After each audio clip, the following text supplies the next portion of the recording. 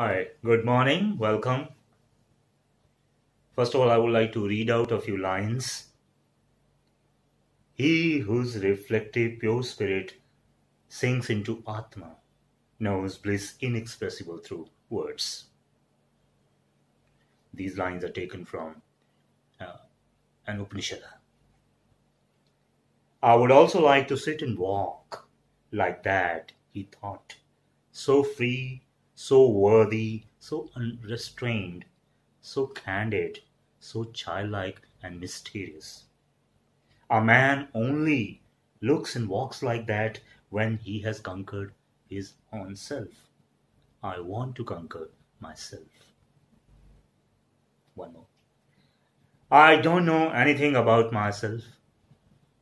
The reason why I don't know about myself, the reason that I have remained alien to my own self, unknown to this one thing, to this single one thing, because I was afraid of myself.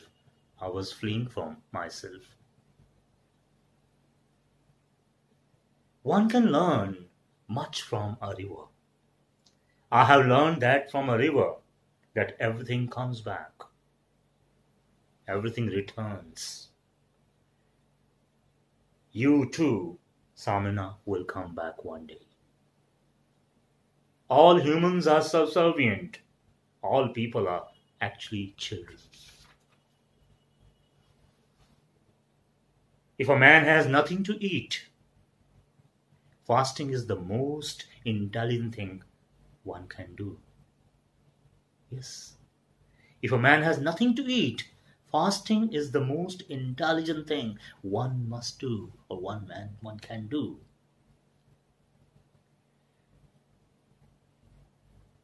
The river knows everything. One can learn everything from the river. You have already learned from the river that it's good to strive downward, to sink, to seek to the depths. Present only exists for river, not the shadow of the past, nor the shadow of the future. It's only in present. Very beautiful here. Knowledge can be communicated. Knowledge can be communicated, but not wisdom.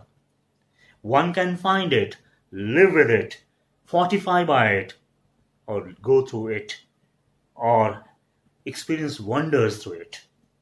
But one cannot communicate it or teach it.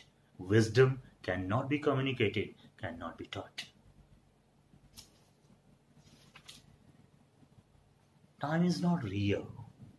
And if time is not real, then the division line that divides or that lies between the world and the eternity, bliss and suffering, between good and evil, is also an illusion. Means time is only a veil. Time is only an illusion. I'm a sinner. You are a sinner. But someday the sinner will be Brahma again, will someday attain nirvana, will someday become Buddha.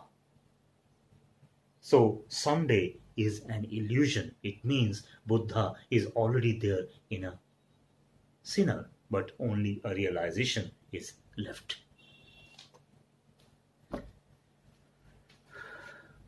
I'm going to start with a new series of videos where I would like to introduce you to some of the books I believe one must read before dying, before death. These are the lines taken from one such book that I read years back, and this gratitude I must express to one of my worthy teachers whom I met during my Masters in English Literature, the most honorable and esteemed Dr. I.D. Sharma. He introduced me to this book. Rather, he gave me this book to me that I never returned. I couldn't muster the courage to return the book after reading it. Rather, he pleaded a couple of times to get the book back. I didn't return. The book is still with me like the most precious treasure. And the name of the book is Siddhartha by a German writer, Hermann Hesse. This is a life-transforming book, and I believe that everybody must read this book once before the completion of life. This is a must-read book. This book is written by a German writer. Name of the writer is Hermann Hesse. Hermann Hesse was born in Germany, somewhere near Kahl, and it is on the edge of a forest where he was born in a family which was associated with the missionaries. So he studied in a seminary, but because of his religious constraints and religious faiths and beliefs, he gave up. He couldn't continue his studies and he was expelled from his school. Then he worked at certain bookshops, as all authors used to do in those days. So he many years spent in the bookshops. But later he started writing and he became a very famous writer. So in 1922, after visiting the East, he has written one book also, A Journey to the East, later. But this book, Siddhartha, he wrote in 1922, according to his experiences of the East. This book is life-transforming. It makes a human understand the meaning of life and the vision of life and a perspective of life. How the journey of life proceeds, how the journey of life goes, it is very beautifully depicted with the help of the story of a young man. The plot is placed somewhere in the medieval India, in the times of Lord Buddha, when Lord Buddha just attained his nirvana, his salvation, and he was preaching, and he had millions of disciples. Lots of people turned monks and became his followers. In those times, there was a young man, and he was a son of a Brahmin, and Brahmin was the head priest. So he was born in a very learned and intelligent family. He also became equally learned till his teens, and he attained all the knowledge of the holy scriptures and books of Hinduism and Hindu mythology or Hindu religion. But still, something was empty inside him, and that emptiness was really a craving, and that he was trying to understand. And in that pursuit and his quest, he went for a search. So the rest of the book is all his quest and a search for finding the meaning of the self. Like at one moment, there was a meeting of Lord Buddha and Siddhartha, and there Siddhartha raises a question. "Oh, illustrious one, I agree with your teachings. I have no doubts about your thoughts and your ideas that you give as your gospels and your sermons to your followers, to your disciples. But that very moment when you attained that nirvana, you got that liberation of yourself. How would you explain that? Where is that? My quest is that. If you can." Lord Buddha smiled and he left. So this was in the chapter Awakening. So there are different chapters. First was Brahmin's son, and then there was Gautam, his meeting with Lord Buddha, and then his awakening, and he becomes a shamana or a samana, those who believe in torturing their own self and getting a perfection or a purity.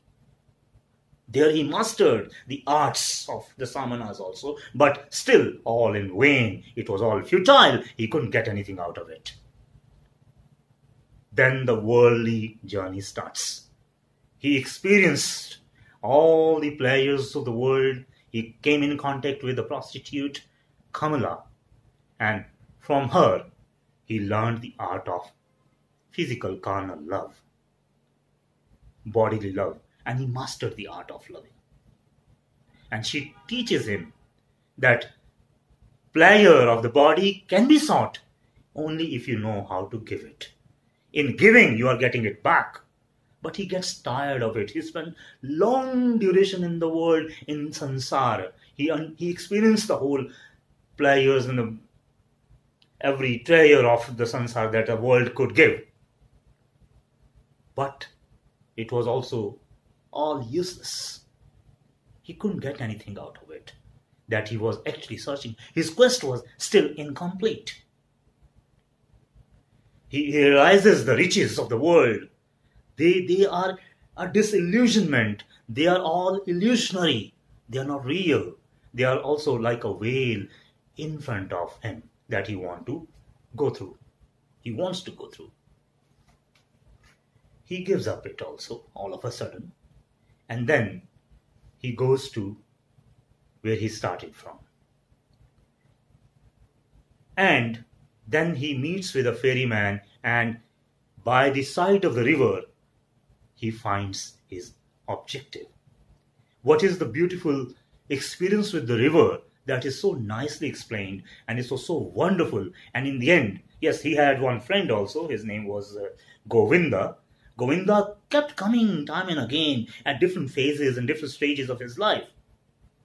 And he came back once again in the end also, when there was a meeting between Govinda and Siddhartha once again. There a very beautiful metaphor was used by Siddhartha to explain the concept. He picked one stone and he says, I love this stone because this stone is going to convert into soil one day. At one stage it would become soil, and from soil it would convert into a plant, and from plant it would be into an animal, and then into a man or a spirit. So it means in this stone there is a spirit. So I love it. Same is the case with every object we are surrounded by. There is a feeling in everything. There is a spirit in everything. And that spirit is only for realization. So this stone is not just a stone. This twig of the tree is not just a twig of the tree. After a passage of time, after some time, they will get transformed. They will get transformed into something else. Or maybe one day I was a branch of the tree, but today I'm here in flesh and blood. This is the transformation of the objects. And at one moment he says, you are a sinner, I'm a sinner. But at one moment, after the passage time, I would be having a realization of a nirvana. I would become a Brahma. I would become Buddha. It means that nirvana and that Buddha is within me, but there is only a lapse of time. When that lapse of time is not there, it means time is nothing. It's already there. If it is not there, why am I finding it? People, when they become seekers, they're searching for something. It means they have a goal. They set a goal. So they are seeking a goal. But when they start finding something, there is no goal. There's only a journey. There's only a realization. All this type of concepts are very nicely interwoven and interlaced in this book, in this story. And it opens so many dimensions of the realization of life and self when you read it. Every time when you read it, something new is awakened within you. And you have a better understanding of your living and your life. So, I wish that whosoever is listening must at least read this book once. This is a wonderful, wonderful book. Must be read again and again. Rather, it's the most beautiful possession one can have with him or her. So do read the book. Written by Hermann Hesse, Siddhartha. You would really enjoy it, and it would be a wonderful experience and a most unforgettable experience for you. Thank you very much. I'll be back with some other book in the next video. Till then, goodbye. Keep watching.